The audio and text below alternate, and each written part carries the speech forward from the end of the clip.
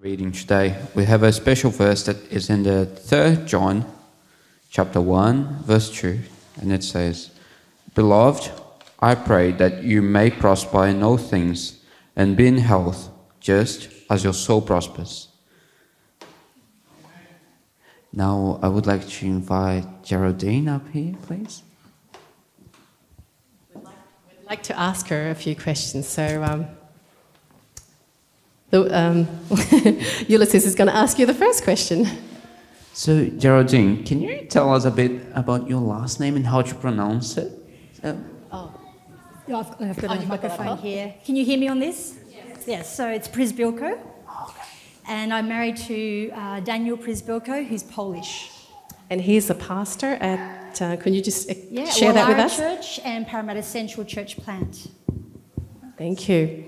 Well, just before I've asked, Pastor's going to ask a few more questions, but I actually didn't know Geraldine until I did the Earlier Wellness. You know, some of us did the Earlier Wellness Live More project with Darren Morton, and I saw your little video clip and all that sort of stuff. And then Imelda, who's from our church, she's at the camp at the moment. She suggested we were thinking of someone, and then she said, "Oh, let's get Geraldine to come to our church." We really appreciate your ministry, but I know you're going to be sharing a little bit more during your presentation and your sermon. But I know that you've got your master's and your PhD and a lot of different things, but we're not going to go there. But we know, I can see from what I've heard, that you are a very spiritual lady, I have to admit. So I really appreciate, you coming here today. But I'm going to ask Pastor to maybe ask you questions about where you're working and all that sort of thing about your role as well. Pastor? Thank you. Thank you. Yes, well, I want to welcome Geraldine. I have known Geraldine for a number of years, quite a number of years, Geraldine. Geraldine didn't start out as a spiritual girl at all. When I met her first, she was fairly secular. That's True? correct, absolutely. True? Yes. But when I was at Waitara, her parents, particularly her mother, came to a series of meetings that I was made. Even though her mother had been brought up as an Adventist, she had left the church, and for many, many years, I don't know how many years, Geraldine, but many years. 30 years. 30 years, okay. And Geraldine was a product of that period that she was outside the church, she and her sister. And so I met her one day when she came to church. I happened to be going over to London at that time, and we met again while I was in London. And then when Geraldine came back, we continued our association together, trying to encourage the whole family, actually, to become Adventists. And so far, Mother has been baptised, and Father still is struggling.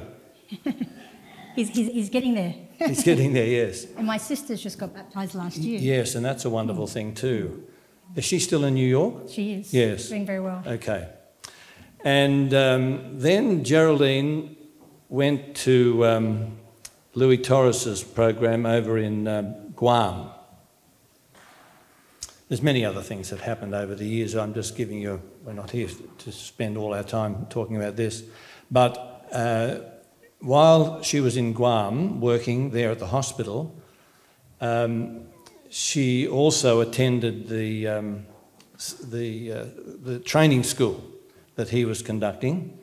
And it was at that particular time that I remember Geraldine and I talking lots about the possibility of her marrying Daniel.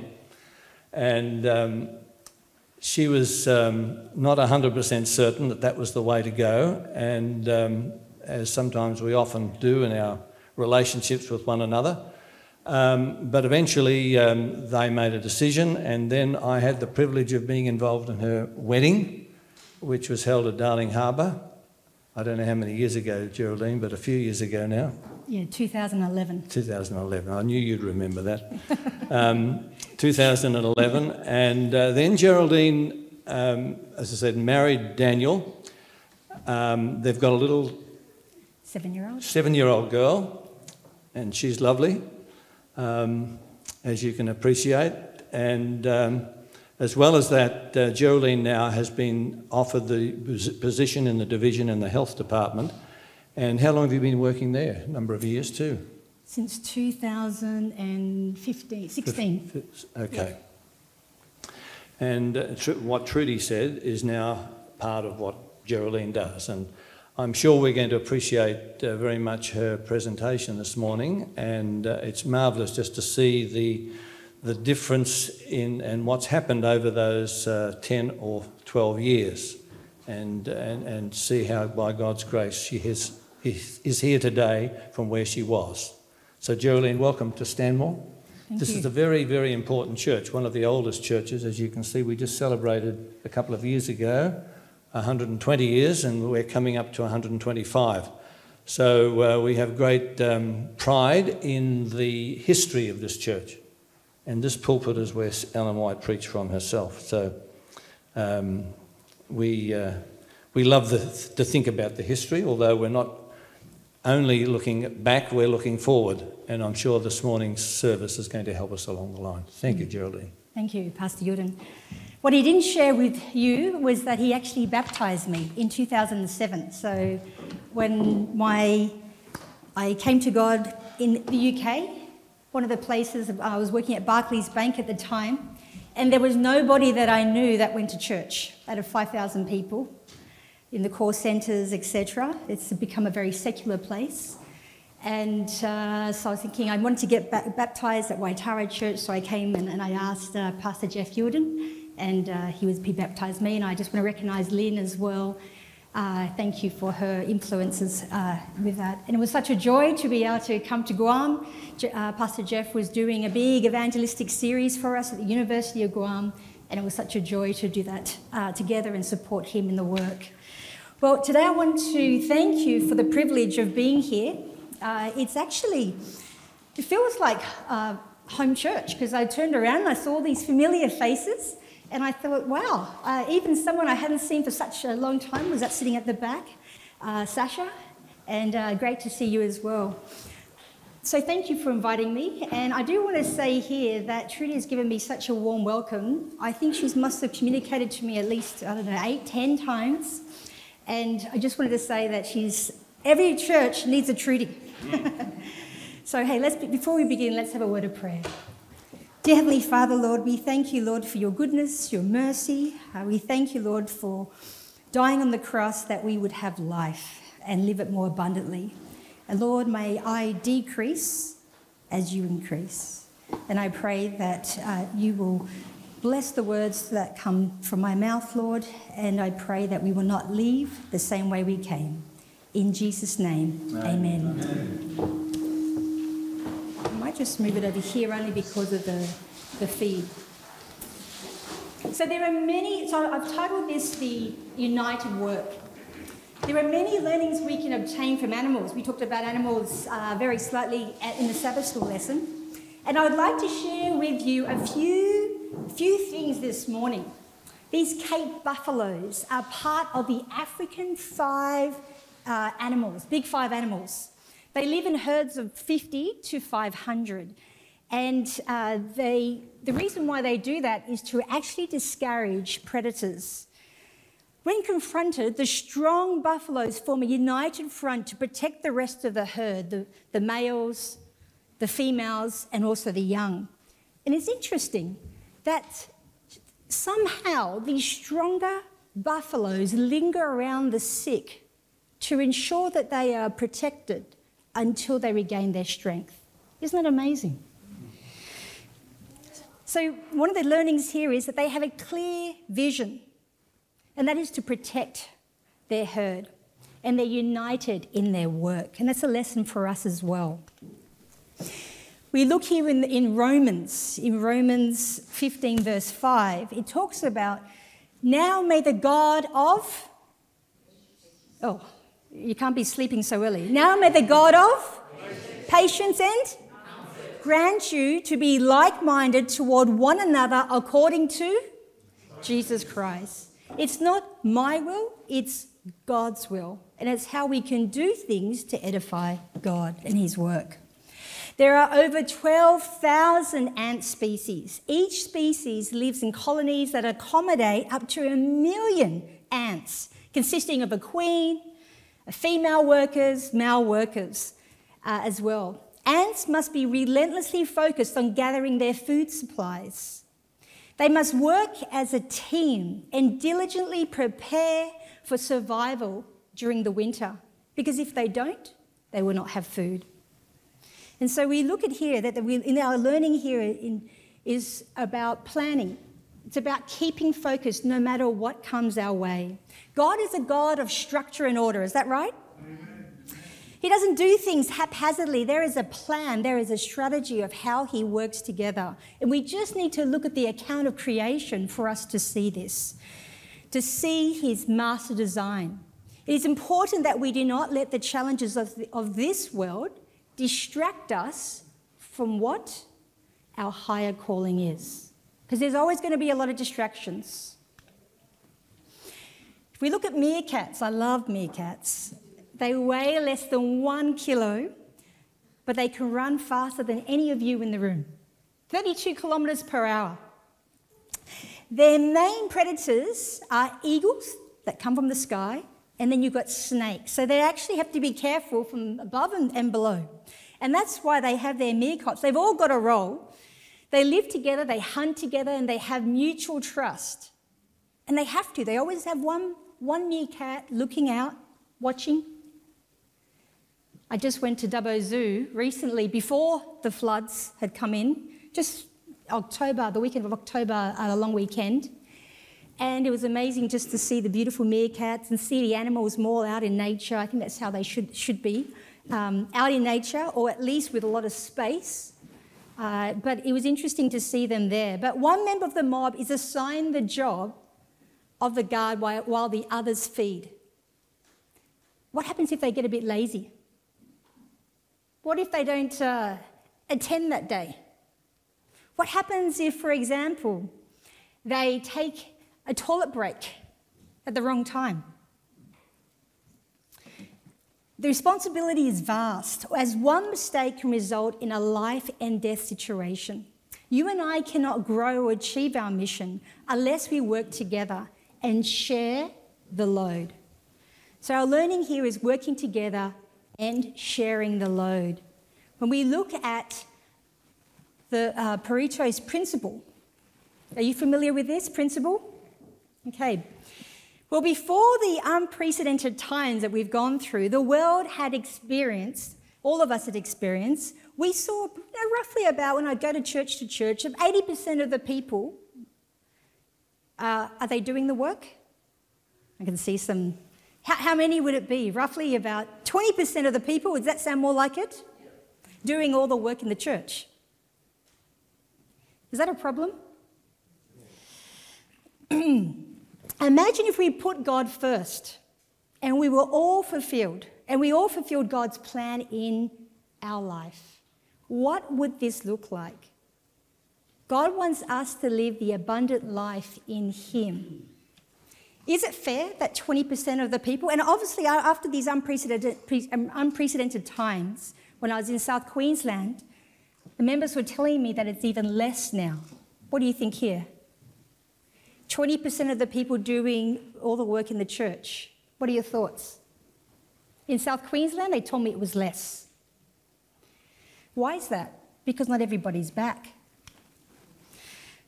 Have you ever wondered why bees are so noisy? Do you know how many times they flap their wings? They beat their wings 11,400 times in, what do you think, 1 month? 1 week?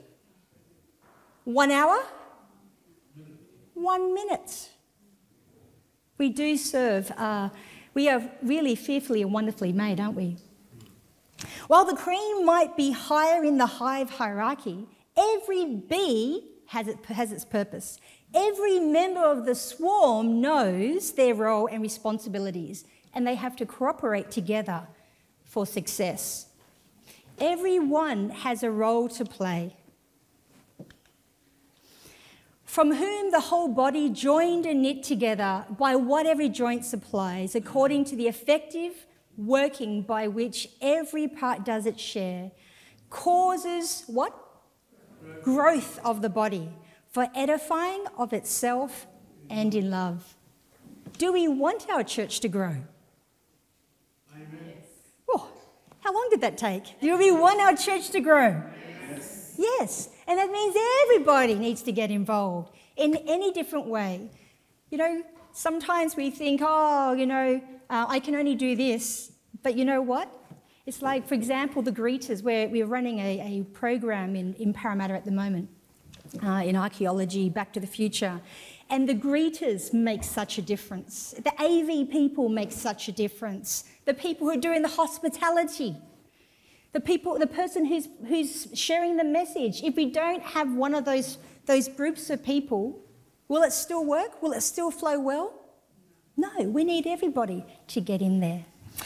Imagine what we could achieve if there were no pew warmers. Do you know what a pew warmer is?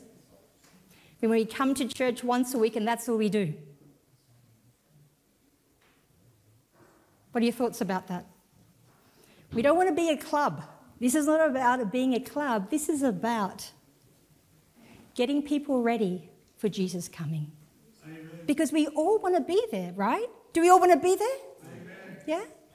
And so if we all get involved, it would happen. Think about this. If everyone in here brought one person, and in our worldwide church of 20 million, if every person brought one person to Jesus this year, and then next year, everybody, including all the new people, brought one person to Jesus that year, and the next year, and the next year, how many years do you think it would take to share the message to the rest of the world? It's less than 10. How serious are you about going home? How serious? Because if we're going to treat God's work as a once a week, and I'm not talking to people who are doing much more than that, but I'm just saying, if we do things just once a week for God, do you think are we really putting God first? What do you think? It's a strong message. But do you think it has to be said? Who would love to go home in 10 years? Who would love there to be no crying, no pain, no suffering? 10 years. It takes each one of us to do our part. I love this verse. I planted. What happens next? Oh, dear. Let's go. Let's go with a bit of energy here. I planted. But who gave the increase? But God gave the increase. You have a sphere of influence, a circle of work, colleagues, friends, family that is unique. I don't know who you know. I may never meet the people that you know, but you will. You do. And what's interesting here, imagine if it was your smile, your prayer, those uplifting words, that Bible verse, that Bible study was one of the key reasons that helped that individual to be there in heaven. Is that important? Amen. You know, sometimes we think we have to do all these things, but it's the everyday things. Is, God, how can I be a blessing today? Bring me the people. Help me to go out to the people. Bring someone new that I can connect with. Finally, all of you, be of one mind, having compassion for one another. Love as brothers. Be tender-hearted. Be courteous. Are we courteous in the church? Are we courteous just when it suits us?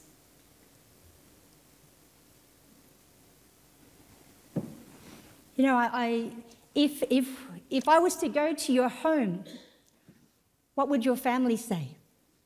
If you were to go to my home, What would my family say about me? It's not what we just do on the outside, right? It's what we do also in our family home. Our parents, our children, our friends, our loved ones. How do we show this compassion? Because what's interesting too, I remember there was Mahatma Gandhi said, he would have been a Christian if it wasn't for all the Christians. What is he saying there? What, he actually believed the message, but he wasn't seeing it in the people? Isn't that what Christ said? People will know from the love that we have for one another. So I'm just going to go back here. So how can we become an even more loving church? How do we care for one another?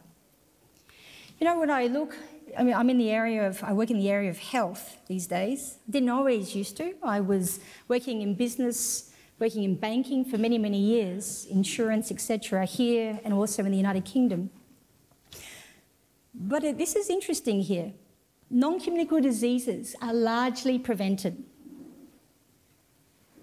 89%, that's 9 out of 10 people in Australia are dying from non-communicable diseases such as diabetes, cancer and cardiac. Obesity, for example. And what's interesting is also, I noticed you've got the program about Connect, about mental health. We're seeing the mental health figures. Before COVID, was 586 million people have been diagnosed of having anxiety or depression. That was before COVID. You know, when we had the first month of COVID, that had, in Australia, they believed it went up by 25%. Okay? And so it's interesting that before mental health was a bit of a taboo, we didn't talk too much about it, but now all of us have been affected in some way. Many health systems worldwide face the challenge of reining the unsustainable health costs. Because if you think about the global trend of, non-communicable diseases, who's higher, the world or Australia? What do you think? Australia. The world NCDs is about 70%, and in Australia and New Zealand, it's about 90%, 89 to 90%.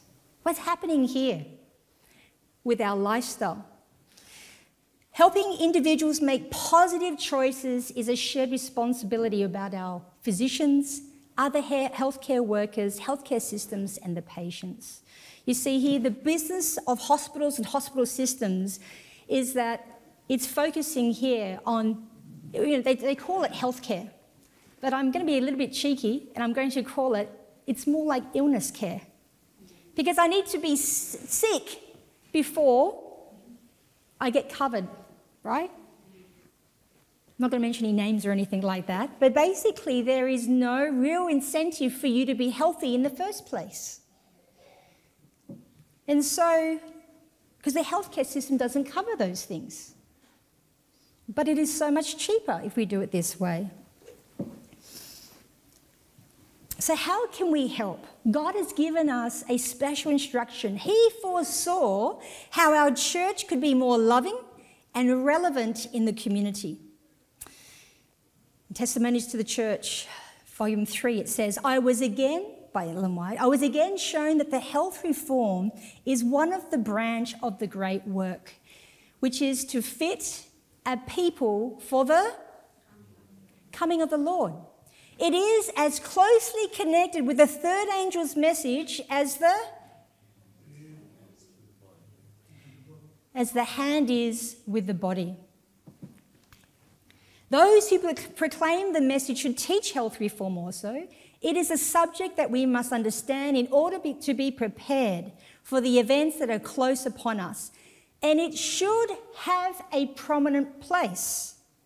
Satan and his angels are seeking to hinder this work of reform and will do all they can to perplex and burden those who are heartily engaged in it. Yet none should be discouraged at this or cease their efforts because of it.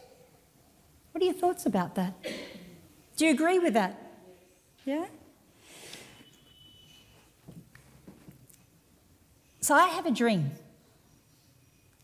May not be a Martin Luther dream, but I have a dream. And it's an audacious dream. Are you ready for it? Oh, you're a bit quiet. Are you ready for it? Yes. Okay. Do you want to hear it? Yes. Okay. All right. Then I've got your permission, so if you're unhappy, then I'll quickly leave afterwards. Okay. This is my dream. I've got 3 points here. Every pastor and member in the church embraces discipleship and the medical missionary work to save lives. What do you think? Yes. Every pastor, every member. It's not about health doing work over here and then outreach work is over here. It's a combined, united work. And Jesus went about all the cities and the villages, teaching in their synagogues and preaching the gospel of the kingdom and healing every sickness and every disease among the people.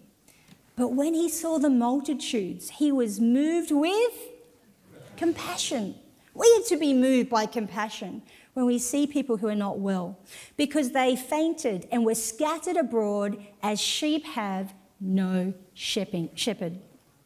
You know, one lady at our kids club, we call it kids club because we have many people from the community.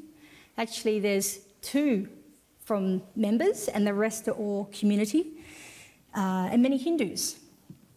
But on Sabbath, you know, we were having it and they came for the first time. And then later on, we invited her and her children back to our place, which is socially connected. Then we went after church another time. We went for our Sabbath walks in the afternoon because we're very blessed to have whole Parramatta Park right next to us, literally 100 metres away from where we are. And now I'm studying the Bible with her. She wanted connection. She wanted to have her children looked after, to have people encourage her family. She wanted to get out and do exercise. She wanted to belong. And now she's studying the Word of God. This is the ministry of Jesus. It's not one thing over here, one thing over there. There should be a combined plan within the church. And so when we genuinely care and love people, the Holy Spirit opens their heart. And as he opens their heart, he continues to open our own heart. Thus the Saviour has bound together the work of preaching the truth and healing the sick, and we are never to divorce them. Christ blended ministry and healing, and there is to be no separation in our work than there was in his. My next point here is every church and school to become a wellness hub and uses all ministries to promote wholeness of life and wellness. What do you think? Do you think our schools should be healthy schools? Should they have healthy plant-based foods in the canteens? What about our churches? So let me talk to you about wellness hubs. What is this? So before I begin that, Trudy just asked me to share a little bit on ELIA. ELIA stands for Empowering Lifestyle Innovation Advocates. It also means Jehovah is God in Hebrew. It now comes under Adventist Healthcare. So we are now, ELIA Wellness is a sister organisation to the Sydney Adventist Hospital. And the aim of ELIA Wellness is to equip you with tools to reach the community and take them on a journey of whole person health with programs, resources, etc. So we meet people where they are at. So this wellness hub concept is that we actually have more churches than Kentucky Fried Chicken in Australia. Did you know that? We have more churches, more outlets than Kentucky Fried Chicken. But how are we using them? Wouldn't it be amazing if every church became a wellness hub where people were coming during the week for different activities. You've got this amazing kitchen here. I'm sure you're doing cooking classes and things like that. But amazing things that people could come in the community where we are known for the place to be for whole person health, for community. And so this is what it's about. It's about promoting evidence-based whole person health for the benefit of the community. It's about serving the community, and it's looking at these 7 dimensions of emotionally thriving, which is mental health, physically energized, which is your diet, exercise, sleep, NCDs, socially connected, which is the community. Vocationally enriched is about having a heart of service. Spiritually empowered is about sharing that message and the compassion from Jesus. Intellectually engaged, having a mindset of love for learning. Neuroplasticity. Environmentally attuned. Getting out in nature. What a beautiful day it is today. You know, getting out in nature, going for the walks, getting the fresh air, the vitamin Ds, etc. So this is the 7 areas that we're focusing on, is to really help us to live our best life. What do you think? Do you think it makes sense? Amen. So our goal by 2025 is to have 100 wellness hubs across Australia and New Zealand. What do you think? I told you it's audacious goals. Considering we had 0 last year, we had 0. This is a new concept, a new idea, a new plan. And we're wanting to have 100. Do you know how many we've got now? 21. From last year to this year. And I believe this can grow. And this is really, it's not about having big buildings and all the rest. It's about using our existing buildings for the blended ministry. That's what it's about. What can we do that we're not a one-day-a-week event? Yeah? A place to connect, a place that brings health, healing, and hope. I want to share with you this picture here. Can you see that? This is our first mobile wellness hub. And this is actually a food truck in Geelong. One of the pastors there, Pastor Jeremy, he's been working with me and his team. And he said, Geraldine, I really want to do a food truck where I can go out and I can go to place and I can make an impact. I can work with ADRA as well. And so I said, yeah, let's trial it. But you know what? I'd love to see one of these in every single conference. Could you imagine having a food truck that went to place? You know, we just had Greater Sydney Conference. Some of you, I'm not sure, there may be a few people from here who might have been there. But we actually had, just recently, Dr. Christiana Lamina, who works for the Greater Sydney Conference. She's the health director there, but she's also works with us, with Elia, a couple of days a week. And she organised the Homebush Health Expo for us to be part of that. And so this was a health expo at Homebush that was from the community. And she actually booked in 2 booths for Elia. And we ran the big Elia Wellness snapshot there. And she thought that there might be about 50 people. Guess how many came past our booths and did the health assessment? 200. That's right, you were there. That's where I recognise your face, Tyler. Was it busy? Very. It was packed. Marianne was there as well. And it was amazing to be able to connect with so many people from the community and have follow-up. And we had people come to our programs, dinner with the doctors afterwards at Wallara. We had people come to Parramatta. We had people come to Runga because of that event. And this is what we want to do more of. When we look at this here, we developed a digital app, a website. And so what you can do here is you can actually go on. And the reason why we did this is because when I first started, I went around and I asked, what do you want? I just joined the health area. What would you want? And when I spoke to the doctors, churches, health professionals, they said, Geraldine, we want one place that we can go to for reliable, evidence-based health information that had our Adventist health message in there, but done in a really friendly way that was inviting to the community. Whatever was there, we believed in it. Because sometimes you go to different websites, what happens? This is really good, and ooh, watch that part. Has that happened to you? And so this is what we do. So now what we have the ability to do is you can go and get your assessments done. There's loads of hundreds of articles there that are evidence-based. You can run programs on there. Live More Project, which is a mental health, as Trudy said. We've now got area fitness that you can do. So you can do exercise anywhere at home. We also have Distress and Thrive to help with stress. So we've looked at the things that is what the community is looking for.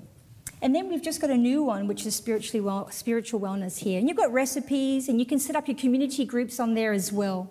Because really what we want them to do is what's the postcode for Stanmore? 204.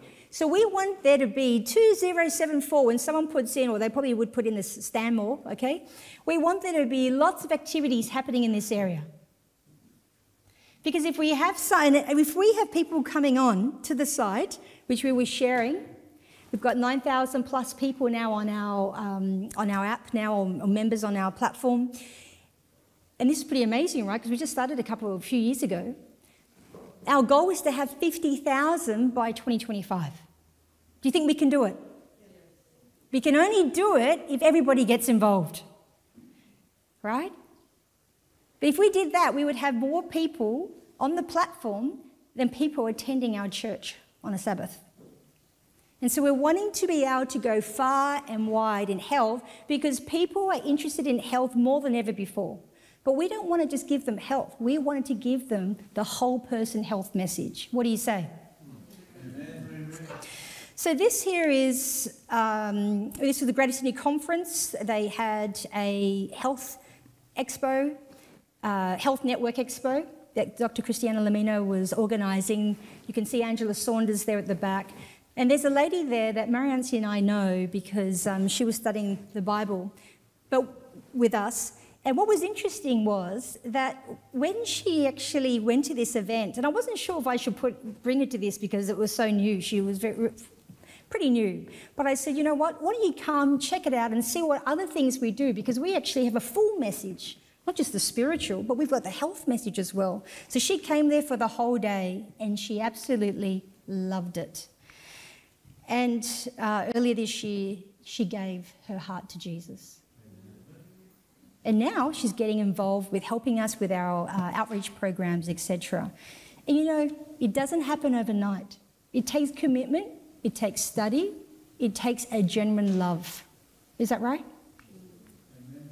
So when we look at these things here, this is in September, I went to the Trans-Pacific Union Mission and SPD Adventist Health. We partnered together, and what you're seeing here is the 10,000 Toes Wellness Summit. We had Elia Fitness up there. They were doing the exercises. You can see them doing all these moves. And you know, it was interesting. We were planning to have 500 people. And then George Kwong, the TPU, Trans-Pacific Union Mission Health Director Associate, he said, Geraldine, I think we're going to have 580. But they were catering for everybody. It's a 3-day session. We do the same thing here. We're going to have a Elia Wellness Summit at the Sydney Adventist Hospital Clinical Education Centre next year on the 24th to the 26th of March. But here, they were having it at Fulton College. Next thing you know, does that look like 500 people to you? All of a sudden, we had 1,000 people registered that day, and that came in. Pastors, Fiji mission presidents, secretary, everybody was coming along. And so we had a lot more people to cater for. But it's a good problem to have, isn't it? But nobody went hungry, and that's the main thing. But it was inspiring because what are they doing over there? They're bringing personal ministries together, ministerial ministries together, women's ministry, health ministries, youth ministry, and they're bringing it all together. And I was so excited because when we actually did the 10,000 Toes, which is an initiative of the Seventh Adventist Church here at SPD, to the Pacific, which is looking at non-communicable diseases and how to help the people there in the Pacific. And what was really interesting was that there was 6 people who actually won the 10,000 Toes Award were young adults. How do we help the young adults? Getting them involved, plugging them into the system. Because if we don't do that, they'll plug into another system. And so this is really important here. But you can see them here, and they were giggling away. Why?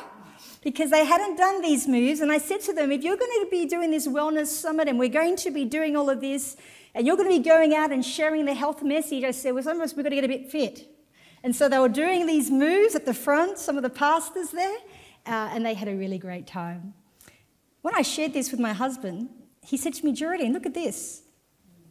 It reminded him of the breathing exercises that they used to do in front of the sanitarium Battle Creek.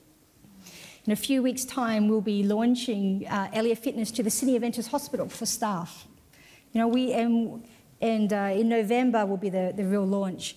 But we're going to have, and we're praying that the weather will be good for us, but to actually have people exercising on the front lawn again.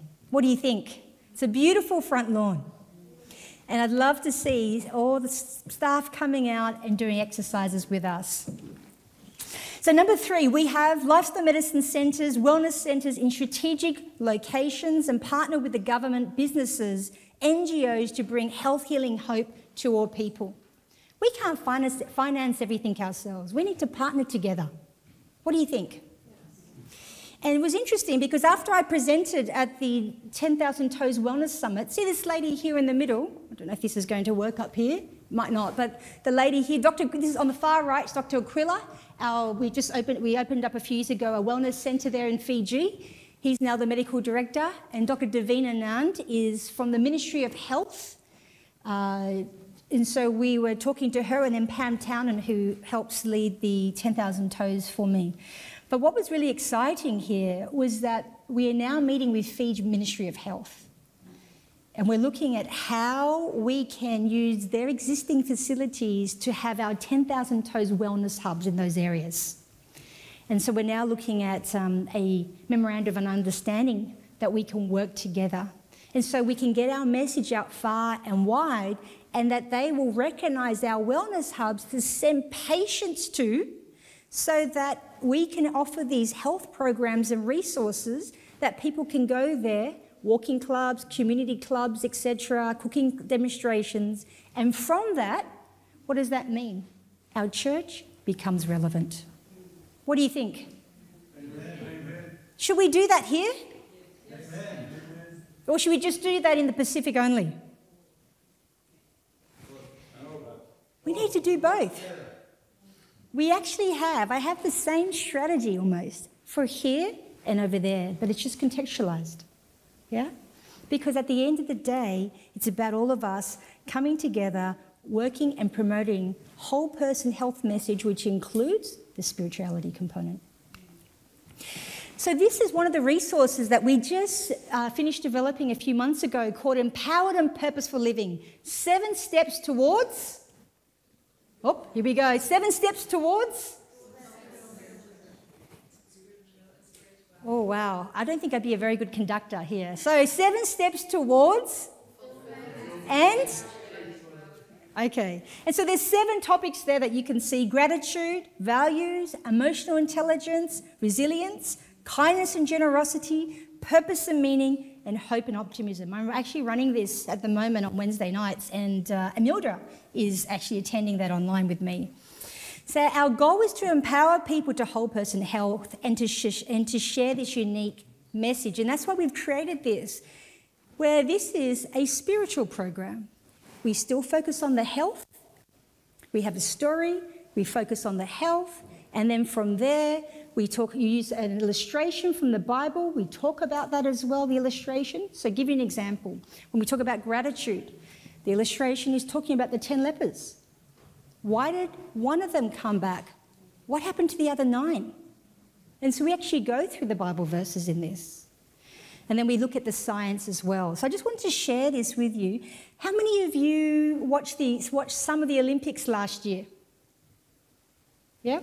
Do you remember there was this lady called Nicola McDermott, who was the high jumper? She won the silver medal for high jump. Well, we asked her, and I thank you for Ventus Media's help too, to be part of this program and to share her thoughts on hope and optimism. And I wanted to share that with you today.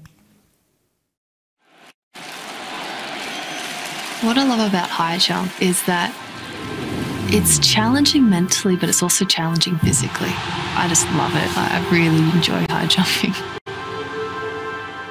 So I was the longest baby born in the hospital that I was born in. So I was already being different from the moment I was born. I'm right now 6'2" and I stopped growing at 14. In school, I found it quite difficult because I was so different. It was hard to make friends. There's either that, oh, she's different, let's get to meet you, or she's different, we're going to exclude her. And I found that the second option was my lifestyle. I remember when Mum and Dad, they put me into little athletics because all of a sudden I was really, really good at that particular sport. It gave me an outlet for somewhere where I could thrive. So as soon as I was good with high jump, people would say, you're tall. I'm like, yeah, but I'm good at high jump. So I really clung to sport as not only my identity, but almost something in the toolbox in order to get friends and survive. My coach and we had this big 10-year plan that if you stay with me for 10 years, we'll be jumping 2 meters. I started having people encouraging me all around me saying, I think you're going to be an Olympic medalist and I think you're going to be an Olympian. And I wanted to experience that world championships and that travel aspect. You want to be the best of the best. That sort of built in me a passion and a hunger to just keep training and keep perfecting that craft.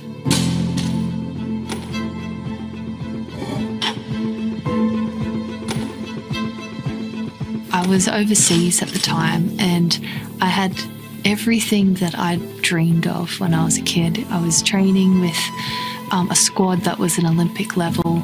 I had an Olympic coach. I was best facilities in the world, and I thought it doesn't get better than this. And unfortunately, the dreams that we have for ourselves, we can make it that I'm going to be satisfied once I reach here.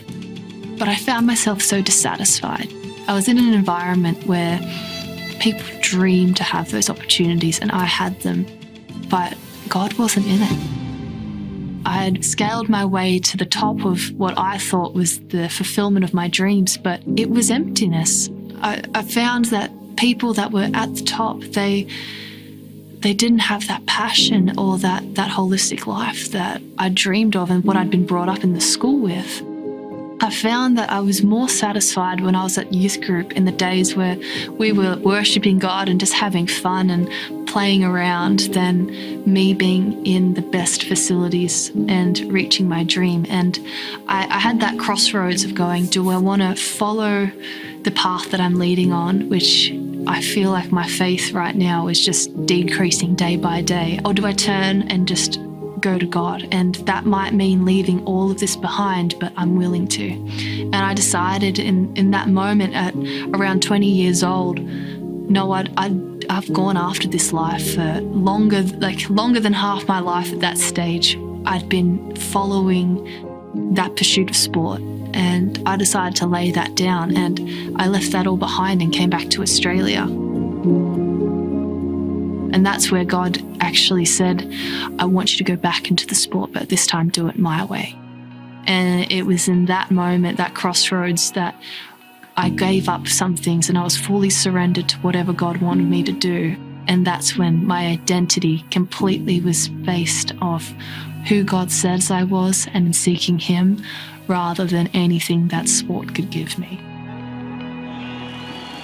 So Tokyo Olympic Games, I qualified for it in 2019, and that year in 2021, at the start of it, I become the first Australian woman to jump 2 meters, and it breaks the athletics world, at least in Australia. And they say maybe she'll be an Olympic medalist, and that just sort of blew everyone's mind, because I think it was the 1960s when we had our last Olympic medal in high jump for the women.